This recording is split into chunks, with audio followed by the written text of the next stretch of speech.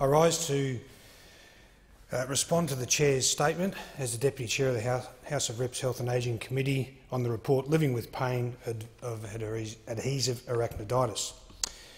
I'd like to start with the following statement. Our guiding principles are to focus on patient needs, respect people, communicate honestly and act with integrity. We are bound by a promise to keep our customers at the heart of everything we do.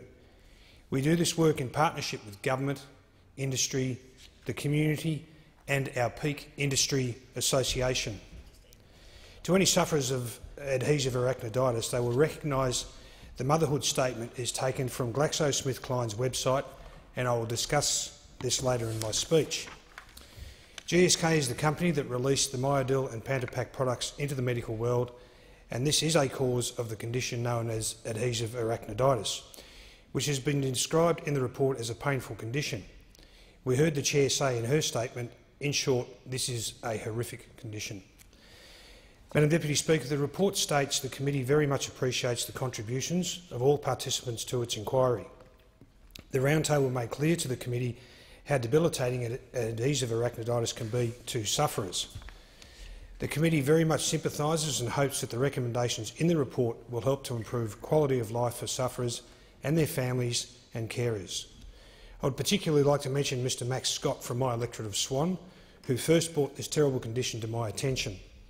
I would also like to thank Mr John Hageman and his daughter and carer, Mrs Erica Zorzit, who both came to visit me about Mr Hageman's condition. Their visit gave me the extra impetus to cajole, urge and convince the Health and Ageing Committee to commit to a roundtable, and I thank my fellow committee members for their support in agreeing to the roundtable.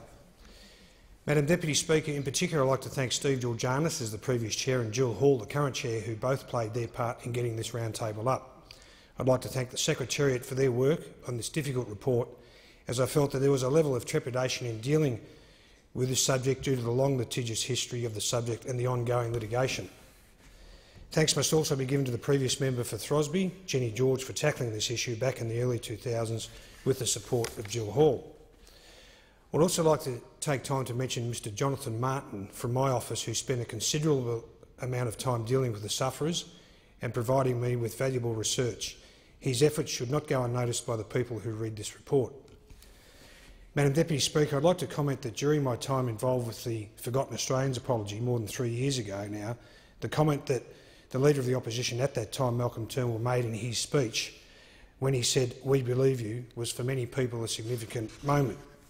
I think the same significance could be taken by the arachnoiditis sufferers from the comments made by Professor Michael Sage, a radiologist, when he stated, "I believe that the most common cause of chronic arachnoiditis is Myadil, and most people have been suffering for 40 years. These people have suffered mainly because we were using a dye, Myadil, with no alternative."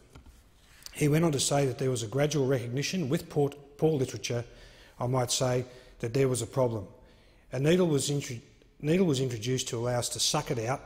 The problem was that it was often impossible to suck it out all anyway. The bottom line was that if there was some alternative, we should not have been putting it in. I was very concerned about this. The report's recommendation number 1 goes back to the first part of my statement that was taken from the GSK website.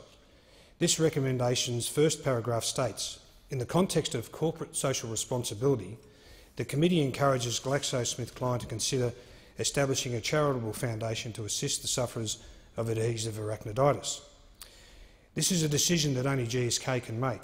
However, if we are to believe all the motherhood and community caring messages stated on their websites around the world, we can only hope that they honour these statements. If they do not act, their response to this recommendation will give us a true indication of GSK's real community concern.